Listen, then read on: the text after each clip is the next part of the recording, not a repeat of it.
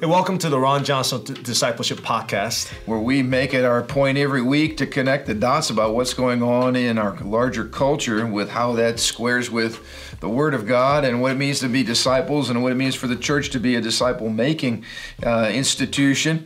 And, you know, we're doing this podcast this morning on Wednesday, so this is post-election. We did that intentionally because we wanted to be relevant. And guess what? We got nothing to say in terms of anything consequential. And so as you're watching this Thursday, we're not sure how long this is going to... You guys might have a little more insight than we have at the moment, because we're speaking to the future. But both of our eyes are looking a little heavy this morning because you didn't sleep much. I didn't sleep much. I was trying to stay up to date, stay up late to see the results come in. They were counting the votes, and at some point they were just like, yeah, we're done for the night. I'm like, all right, I guess we're not getting any more counts. And I could see the handwriting on the wall, and that we weren't going to have anything conclusive. So I went to bed, but I went to bed late because I appreciated both my sons were very much engaged, which I'm glad, following things and concerned with, where things were going and as a nation. And so we had some very good discussions and talking about how we thought things were going to pan out. But I think we're both concerned about the fact that we have an election day that now could drag on for weeks or even months, depending on what happens, which is not really the way it's supposed to be. No, and especially if it gets dragged down to court cases, Supreme Court, all these different things. I mean, I want the truth to come out. Don't get me wrong. I want the true winner to emerge. But like you said, dragging it out for days and days and days is not great for our democratic process. Absolutely. And I think, what a prophetic picture of where we are as a nation. We really are, still hanging in the balance here on a national election. We're a nation very much divided. And if you've been following the series that I've been doing for Unalienable, a lot of the thought for that has come out of the excellent work by Os Guinness. And Os Guinness talks about how America right now is a nation divided on two revolutions. We have the American Revolution and we have the French Revolution. The American Revolution rooted in the principles from God's Word. The French Revolution, which was really a God-hating revolution that was based on a whole other set of ideals. And that's really the two groups we have right now, fighting for the soul of America. Are we going to conserve the amazing foundation and the great principles that we've had as a nation, or are we going to burn it all to the ground and pursue a whole new progressive way of, understanding government and equality and these types of issues? So I just think we're literally seeing the battle for the heart and soul of this nation played out in politics, Yeah. So let's talk about what we do know. What we do know is the Senate's not going to change, at least the makeup of the Senate. Yeah. By and large, it seems like the Republicans are still going to hold on to leadership in the Senate. Mitch McConnell won his re-election, so he's going to continue to become the chairman of the Senate. And there still is going to be a confirmed majority of Democrat leadership in the House, but Republicans did gain some seats. Did gain some seats as far as we saw last. And then obviously the presidency is still up in the air, and we'll see what happens. Yeah, and part of our frustration, again, was last night in certain areas, critical states like Pennsylvania, where the president had a growing commanding lead, and then all of a sudden everybody decides they're going to stop counting votes, and then sometimes we wake up in the morning and all of a sudden things have flip-flopped, and so there's obviously some concern about the integrity of what's going on, and hope all that will be. Well, I'm trusting that our leadership have foresight to see what's going on, and there's enough integrity in our country to make sure that everything's done in a truthful way and manner. And we'll keep praying, and I want to encourage you guys to continue to pray. The battle is not over. This warfare is continuing, and the stakes are higher than ever. So let's continue to pray for our country. Take a little pause here. I want to thank everybody that came out on our pre-election prayer meeting, man, our sanctuary was full. There was so much energy and passion. And I felt like it was a powerful night. It just reminds us that the Lord is in charge of America and the nations of the world, that we are the apple of his eye, God's heart for his church. None of that's changed. Elections don't change that. And that it just kind of reminds us again of the work that's before us. And so, as you said, let's keep praying this through. Pray for righteousness to be established. Pray for wickedness to be exposed. Pray that any kind of corruption or anybody with evil agendas, that would be clearly exposed, and that God's righteousness and justice would prevail. Amen. But we're not here tonight. If you were up watching all the talking heads and the prognosticators, we're not doing that. You got enough of that, and that's not our job to We're not breaking down the counties and the data and all that stuff. Our purpose of this podcast is to really ask the question that I think my son was framing for me last night. I thought it was such a powerful moment, one that I'll certainly not soon forget.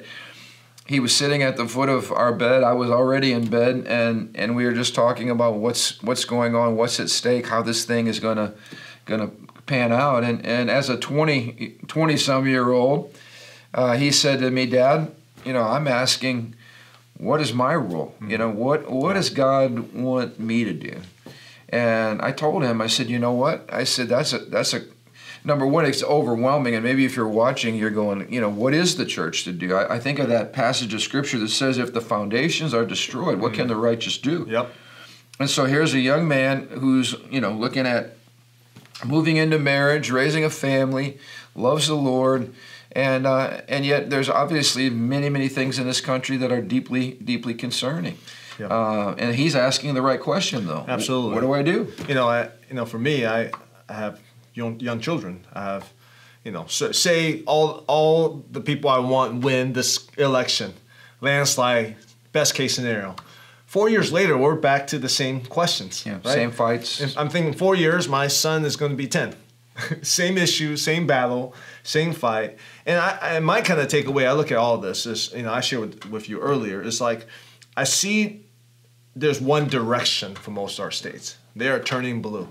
Okay, in general. Okay, a slow, and when we talk about that, kind of a slow move towards secularism, towards more progressive thought, a moving away from our biblical foundation, our Judeo-Christian heritage. Absolutely, and yeah, every once in a while you have some states who maybe come back a little bit when you have an anomaly like Donald Trump, but in most cases there's a reliable trend in one direction.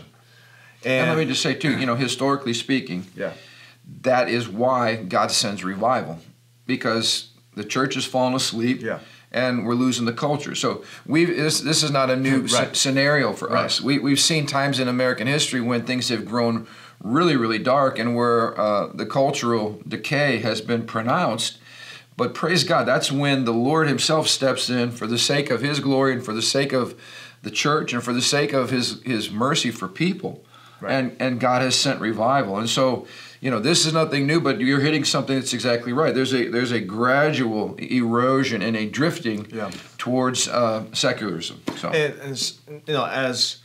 still consider myself relatively young. I plan to live for several more decades. I consider myself relatively young. We're both relatively young. And we have many more decades to live and kids to raise and grandkids to enjoy. Amen. And I asked the same question to your son. I'm a couple decades older than him, but what are we to do? And what do we do for our kids? Yeah.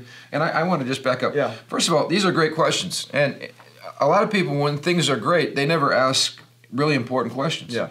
And I shared Sunday, controversy is our friend. Yes. Because controversy forces you. It draws a line and it forces you to decide where you stand on issues of great importance. And so these are sobering questions. It's like, what is my role as a Christian and as a patriot, as a lover of this nation, and as a lover of Christ and a lover of his church? What is my unique role to stem this, progressive tide that seems to be rising? Secularism, that's just kind of washing over everything. And I was watching like a conservative news network last night, and they mentioned there's 3 institutions that right now is basically the instigator or right, that it becomes so progressive, so secularized that they're really dangerous to our folks. And as I mentioned that you guys will recognize, the first one is higher education. Yep. By and large, like 99.9% of higher education is a place for brooding secularism. Yeah. Now let's just pause there. You know, the irony of it is our local state governments are taking our tax dollars and using some of that money to fund higher education. Yeah.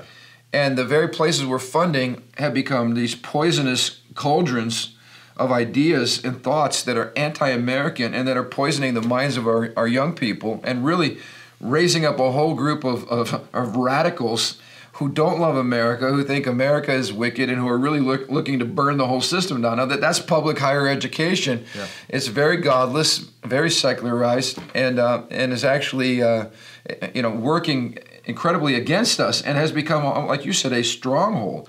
So much so that to be a conservative professor, a thought leader in a state university is almost impossible these days. Yeah. So you got higher education. You have the media. They call traditional media, mainstream media. And let's just pause there. Yeah. President Trump has had to fight against mainstream media for 4 years. Imagine if you were a candidate. You know, mostly your opposition has to buy media time. It costs a ton of money to create negative ads against you. I mean, we see this during election seasons.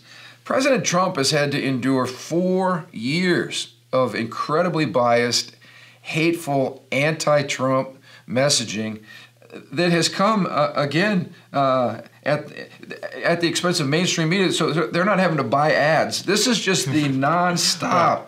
And that has a way of working on the national psyche. Not to mention, the media was predicting a landslide for Joe Biden. The polls, and the media was trumpeting all this. You know, I think they said in one of the states there was Biden was supposed to win it by 17%, and Trump was actually ahead last night in that state. And I think the odds they gave him right now is about 50-50. Okay, as we can see even now, it's close. Yeah. And regardless of who ends up winning. One of the polls or the odds was 1 to 10 that Trump has 1 in 10 chance to win. So again, I mean, this is to me again, the media is no longer reporting news; they are shaping news. Yeah, I said in one of my tweets that the media has become propaganda outlets. They get to choose what they're going to talk about. They get to choose what they're not going to talk about.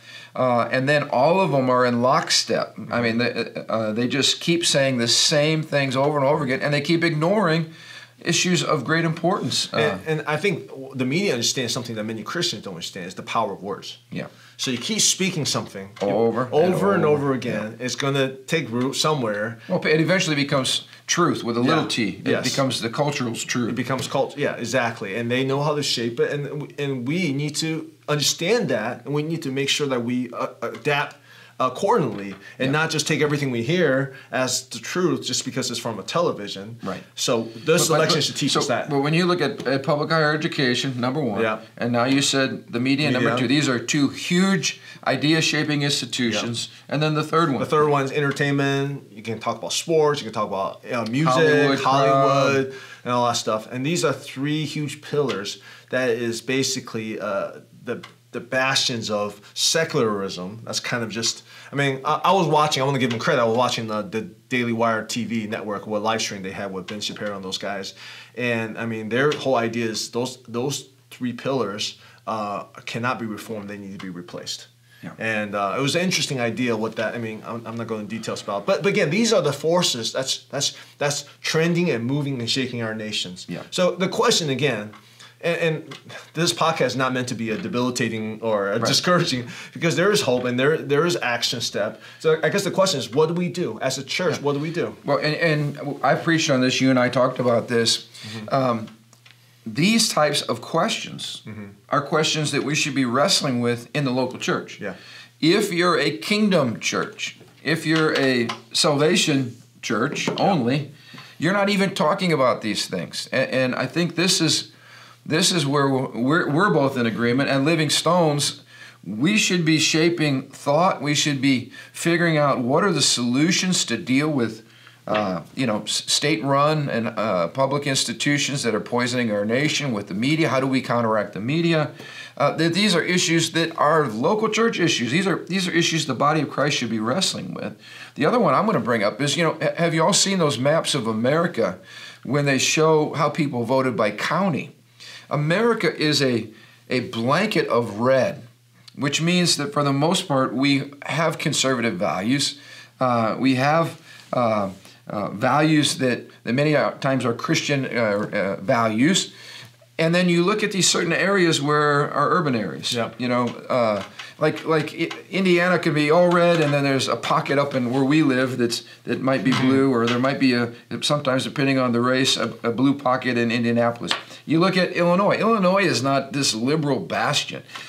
Illinois is controlled largely by Chicago politics. And you look at these urban areas where they've just become strongholds for what I would call the French Revolution ideology as opposed to the American Revolution. And the issue is, what does the church do to begin to disciple those cities? We get back to the Great Commission. The Great Commission is not about leading people to Jesus. The Great Commission is about, I lead you to Christ, I teach you to obey in all things, including government, and then you go and teach somebody else. And the challenge, though, that the Lord gave us in Matthew 28 was to disciple entire nations. Now, again, that's a kingdom mentality. That's not a local church salvation only mentality. Yeah. So we've got to be asking, what are we doing to reach in our area? What am I doing to reach Northwest Indiana and Chicago with the gospel so that those ideas about government and everything else come under the obedience to Christ? And this topic about the gospel of the kingdom versus the gospel of just evangelism has been burning my heart for a couple weeks now. But the Lord's been percolating in my heart because Jesus rarely talked about conversion. He talks about the kingdom a lot. He doesn't talk about evangelism that much, but he talks about making disciples. Right. Jesus preached the gospel. He preached the gospel of the kingdom, and I've never really heard of that until like when I came out to our culture here, the gospel of the kingdom. No one's really articulated what that means.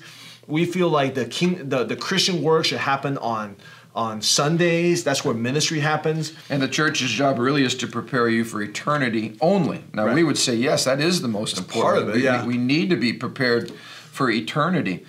But this is what I was sharing with my son. Why is it that we've somehow lost the fact that we're going to live, we're going to raise kids, we're going to run our businesses, we're going to be involved in public life, that most of our life does not center around what we do just here at the local church? And, I was telling my son, you got to be thinking about what's the world going to look like raising your kids, sending them to public school? Are you going to even have you can't just withdraw from culture, because guess what? Well, we're not going to worry about public school. We're just going to homeschool our kids. Well, in many places in Europe, it's illegal to homeschool your kids.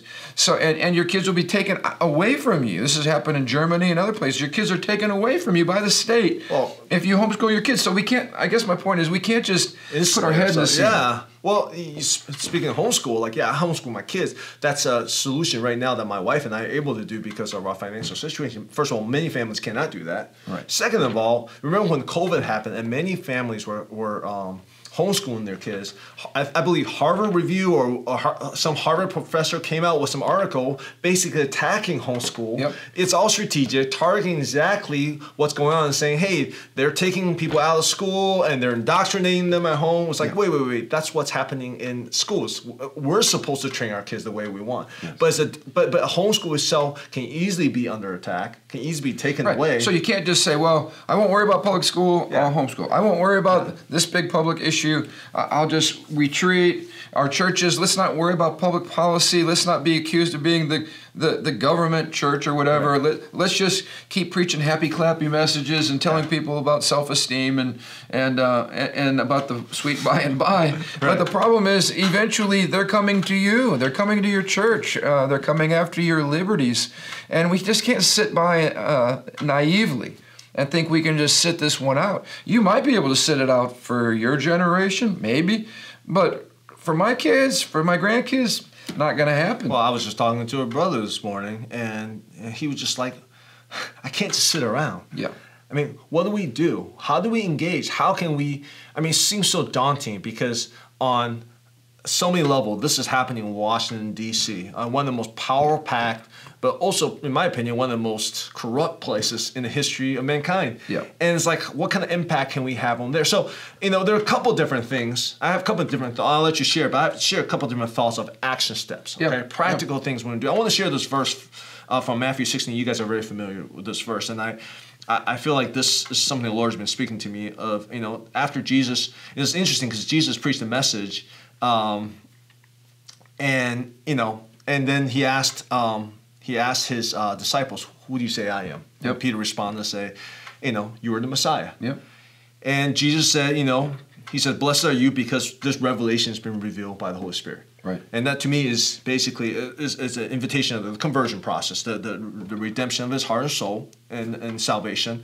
Then he talks about the church. He said, "I'll tell you that you're Peter. On this rock I will build my church, and the gates of Hades will not overcome it." Mm-hmm. Now, that's a powerful statement if you really think about it. Yep. The church of Jesus Christ cannot be overcome by even the forces of hell.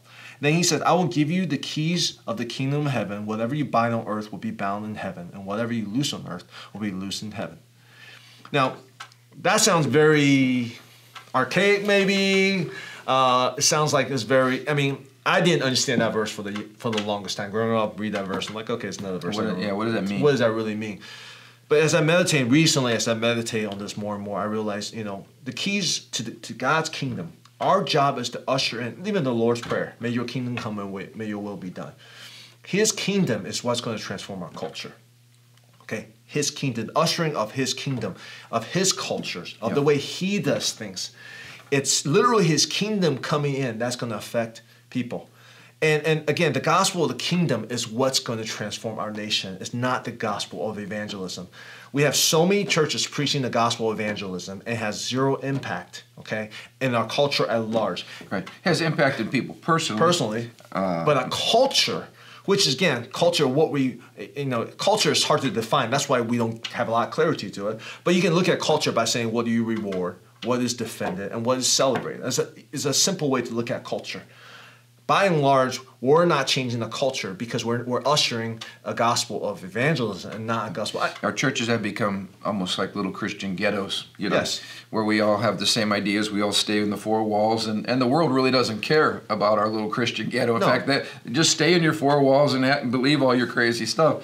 Like we said, it's when we take the lordship of Jesus outside of the church and we begin to say, wait a minute, we're going to transform public education. Right. We're going to transform government law, some of these areas that have become so hostile to us. So a very practical example I'll give is, so instead of going to a businessman, an entrepreneur, a business owner, and saying, hey, your greatest ministry, your greatest place to make an impact is when you come on Sunday and be an usher, or be a life group leader on Friday night, and all these are good things. And these are things I encourage and I recruit for. That's part of my job. And I'm grateful for that. And those are all good things. Or like, come and feed the poor. All those are good things. But instead of saying that's your primary way of ushering the kingdom of God, your primary way to usher in the kingdom, your true ministry of the gospel of the kingdom is Monday through Friday at your everyday life in your work. Yeah. So now your impact goes from one day or one night or one morning a week to Monday through Friday in everything you do. In fact, you are a full-time missionary. Absolutely. You are a full-time minister. And this is, I think, an important thing for people to understand is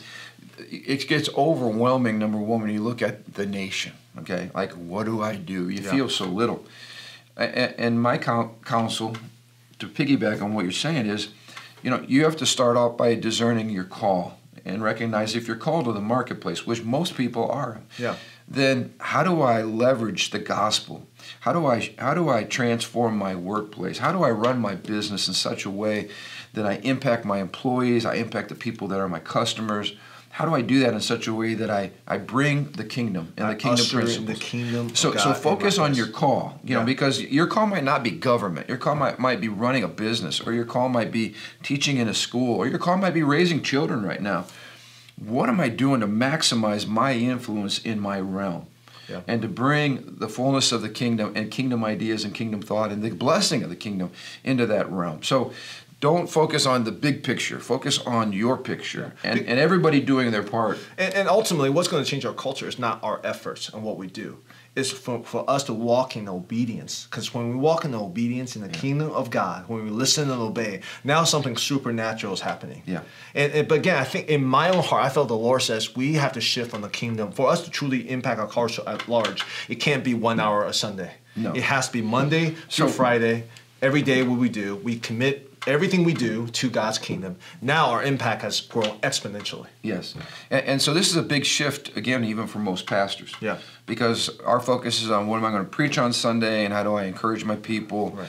But what we're saying is that vision is way too small. Yeah. And it's too narrow. It's too myopic. We need a bigger vision of how do we disciple this nation. And if we've lost higher education for the most part, and we've lost the media, we've lost entertainment and the arts, that's why I get a little bit frustrated. When some of the Christian movies came out, like Courageous or some of these things, you get these Christians that all of a sudden are now movie critics. And well, Christians always come out with cheesy movies and blah, blah, blah. Hey, how about this? How about somebody is trying? Yeah. Somebody's starting. Right. So, and those movies, by the way, I don't think are cheesy. I think they're powerful. But those were operated on shoestring budgets that came out of a local church vision, which I think we should be applauding and celebrating. Absolutely. Anytime our churches are creating things, even though they don't have the budget and all the high tech stuff and all of that, the studios, fancy studios. Right. But you know what? You have to start somewhere. And so praise the Lord for people that are creating and that are doing things proactively out of the local church. Like we said, we have a heart for Living Stones to be a place where the business community can come and, number one, find shelter. That, you're going to be at a church that's going to push back. You're going to be at a church that's going to fight. You're going to be at a church that's going to stand for your right to lead as a believer and to bring your values into the marketplace. And then provide a place where Christian leaders can come together and share ideas and dream together and support one another and pray together and ask those questions. Lord, what are you wanting us to do? And believe that the Holy Spirit has some suggestions and some answers to that question. Yeah. But it's a safe place where we can come together and say, hey, I'm dealing with this, or right. I'm facing this challenge, and that you don't have to do it alone. But that we could begin to ask these deeper questions and say, what can we do as a local church to begin chipping away at some of these strongholds? So, this, again, shifts the mindset even for us as pastors. Our primary job is to not to do the ministry. Our primary job is to equip people so that I can be, who I'm equipping, again, now we're not just doing ministry one night a week or one Friday night or Sunday morning. Now we're multiplying ministry because people are being equipped to do ministry, to impact culture Monday through Friday. Let's give an example. We have a young man who's studying government, went through our rural Bible college, and he is saying, I really feel an interest and a call to public policy. Mm-hmm. So what do? Well, I got in charge with the local Republican leadership here in town. Got him connected there. He's now serving on a variety of campaigns. He wanted to do an internship. We used our influence here as Living Stones with some national organizations that provide internships for young people that are working on causes of faith and family and freedom. We write, letters of recommendation. We use the influence we have to take those young people that have a governmental call and to say a couple of things. Number one, that call is a holy call. Mm-hmm. It's a kingdom call. Yep. Government belongs to the Lord. And then how do we leverage our resources to get you in some practical experience? And then someday, hopefully, this guy will run for school board or for city council or for state rep or for Senate or for Congress or for president. Who knows?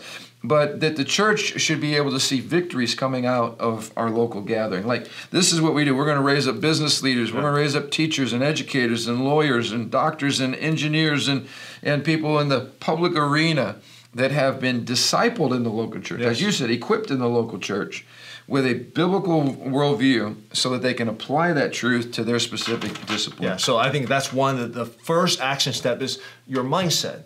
What is your mindset? Is your mindset a mindset of I want to get to heaven as quickly as possible? Right. Or a mindset of I want to usher in God's kingdom? God's kingdom is so beautiful. It's so powerful. It'll impact everybody. It'll touch my neighbors. It's the best way to love people. It's the best way to love my nation. It's the best way to for people to prosper, for my kids to prosper, for my neighbors to prosper. Yeah. So I want to usher that. So that's a mindset shift. But now it's an ownership mentality because ushering the kingdom of God means that you can't be a bystander. You can't just sit on a Sunday morning and listen listen to a sermon and be done. Yep. No, it means you got to get in the game. It means you have to make sacrifices. You have to die to yourself. That means you have to surrender and give yourself to God and let Him take over. I mean, there's a lot of things to that. You have to be competent. You can't have to work hard. You can't jump into these arenas with no knowledge, no background, no larger picture of what you're doing. I mean, you have to equip yourself. You have to be excellent. You have to grow, which we're going to be talking about. We're going to be doing a new series coming up in the month of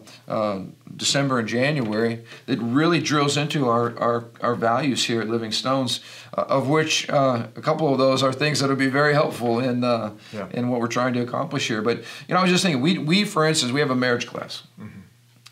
Every week we help people strengthen marriage and family. So that mountain of family, we're saying if the church isn't addressing these issues and helping people learn how to love their wives, love their husband, raise godly kids, and have success in the family, our nation's going to fall apart, period. So that is something we got to focus on. So we're taking ownership on that. But I'm just talking out loud. Yeah. Why wouldn't we have a weekly worldview class that equips people in the marketplace, or a weekly kingdom business class, kingdom government class?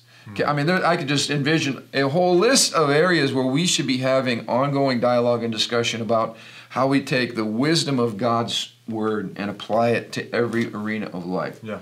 Now, again, that's we can dream now, but Sure. There's got to be people that are raised up that can step in and actually do that. Right. But wouldn't that be great? And shouldn't the church, I'm just asking, shouldn't the church be the thought leaders in all of these areas if Jesus Christ is the foundation of wisdom and the foundation of truth?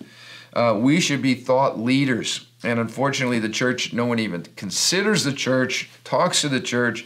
In fact, most pastors, especially, we saw this during this whole COVID thing, we have rolled over and hidden and died and submitted and stayed in our closets, and the church has, in many places, has become increasingly irrelevant during this season, instead of being a voice, and an essential voice for the time.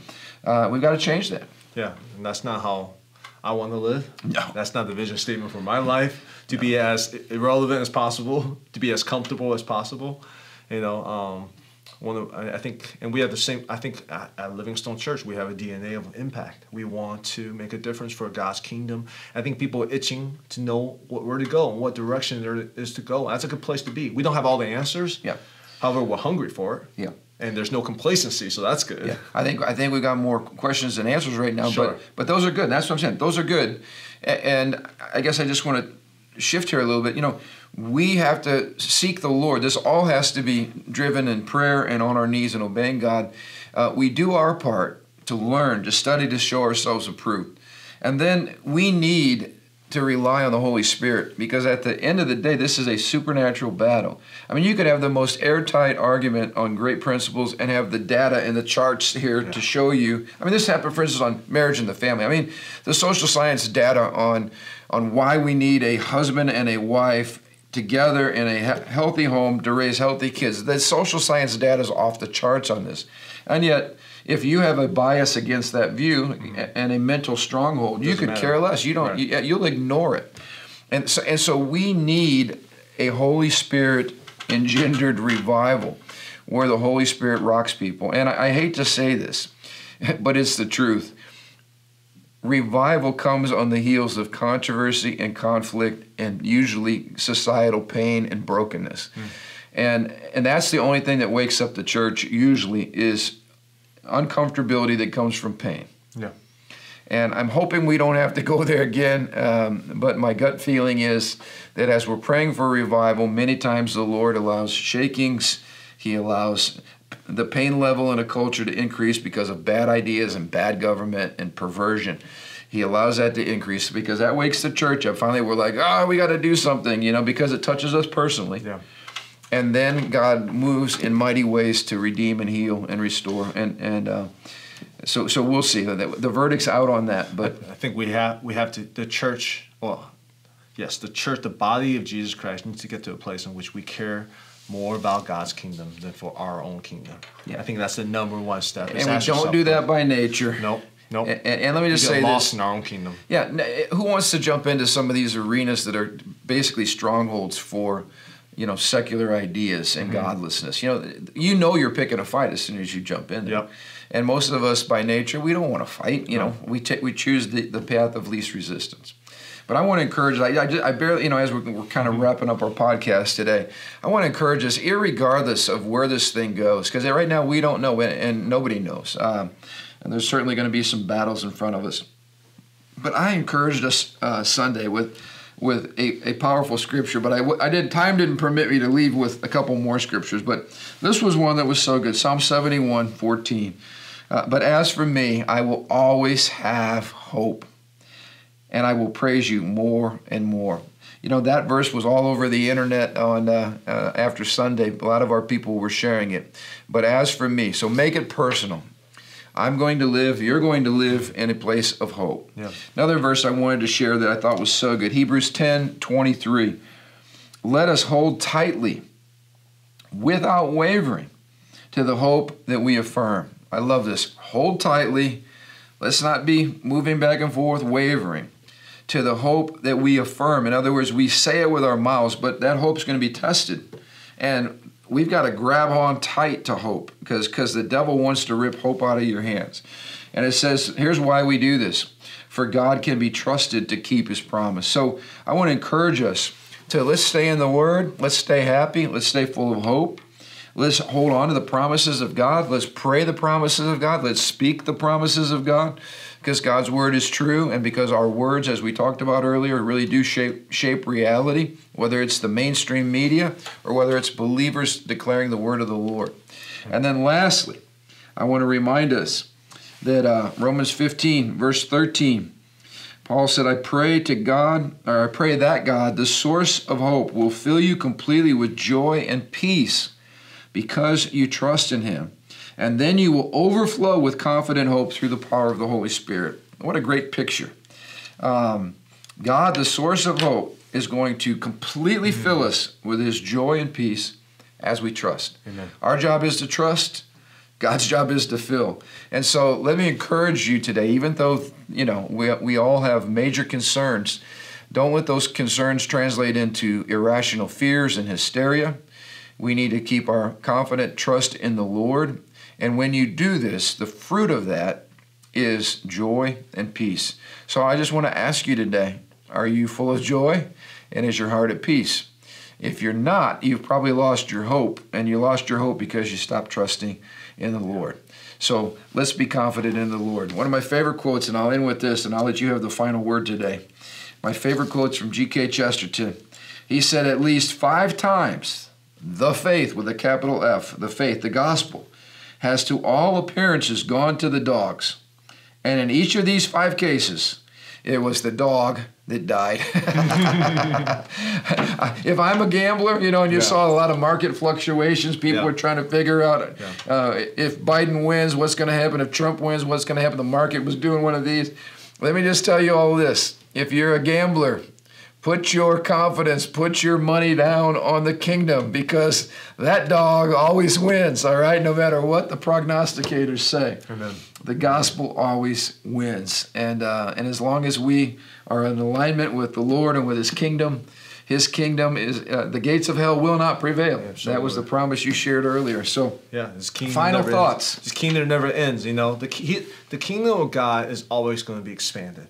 With you or without you. And that's what I recognize. Love that. It's an ever-increasing kingdom. So my job is not to grow the kingdom because I can't. Right. It's not my kingdom. Right. My job is to jump into it. Yes. And by one decision, by one obedience, I can step into the kingdom of God and walk in, like you said, hope, fruitfulness, joy, and the supernatural. And by one selfishness or one disobedience, I can walk out of the kingdom. Yes. And as I'm learning what the kingdom of God really is, not just on a theological level, but on a practical day-to-day level, I'm realizing, wow, how powerful God's kingdom is. It really is the supernatural. Yeah. And can you imagine if we're all doing that consistent basis, intentional about giving of ourselves, not living for our kingdom, for our dreams, our retirement, our financial gains, our own agenda, and live for God's kingdom every day, every single one of us, all his believers. Not just me because I'm a pastor or whatever. Yeah. Because if you're in the marketplace, you're a pastor to your employees. Yes. If you're a doctor, you're a pastor to your patients. If you're a lawyer, you're a pastor to your patients, we're all full-time ministers. That's what the kingdom of God looks like. There's no full-time ministry or part-time ministry in the kingdom of God. We are all ambassadors for Jesus Christ. Come on. And I love what you said. So you go with the expectation that, you know what, when I align with the kingdom, my influence is going to expand. My fruitfulness is going to expand. My profitability is going to expand. The growth of what I'm about is going to expand. Let the kingdom of God drive what you do, and His kingdom wins. Amen. He's always going to win. That's the plan. So this is good news. And in the midst of all this uncertainty, we have incredible hope. Our identity hasn't changed. God's kingdom hasn't changed. Our ultimate end has not changed. But we do have work to do, and we want to encourage you all. This is a time for greater growth, greater intimacy, greater friendship with God. Press in. This is a time to be Noah and Job and Daniel, as we shared last week, to live godly lives, lives of faithfulness. And I want to encourage you this Sunday as we're really going to kind of have a message on where do we go from here. And we're going to have a lot of positive, powerful principles that you're going to want to pick up and begin to implement in your lives. And so let's just pray. Lord Jesus, your kingdom come. Your will be done in America, even as all kinds of uncertainty and all kinds of battles are taking place. We declare you win. We declare you are Lord. We declare that you're working behind the scenes, no matter what the outcome, for your glory and for the good of your church and for the blessings of our community. So, Father, we thank you for that reality. And Lord, our hope is rooted in you. Yes, and we praise you for that and give you all the glory and honor and praise in Jesus' name. Amen. Amen. What practical things regarding this podcast can we share with our viewers as far as getting the word out and feedback? Yeah, I mean, again, on Pastor Ron's Facebook, please share, comment, share with your friends. It's also going to be uploaded to our YouTube channel, Livingstone's YouTube channel, so you can always find it in the playlist, the Ron Johnson Discipleship Podcast playlist. And we love your interaction and feedback, so please comment, please share your ideas. That helps us. Yeah. And let me just say too, God, there's great momentum right now here at Livingstone's. We're seeing incredible fruit. People are hungry. The Holy Spirit is tangibly felt. We encourage you, if you're watching this podcast, to maybe watch us online if you're not local. If you are local, I want to welcome you out this Sunday as we gather together at 8:30, 10 o'clock, and 11:30. But the Lord is moving, and there's reason for great excitement. And we want to invite you to be a part of that. So again, thank you for watching today. We look forward to these times together each week. And again, we look forward to seeing you Sunday. God bless. Take care.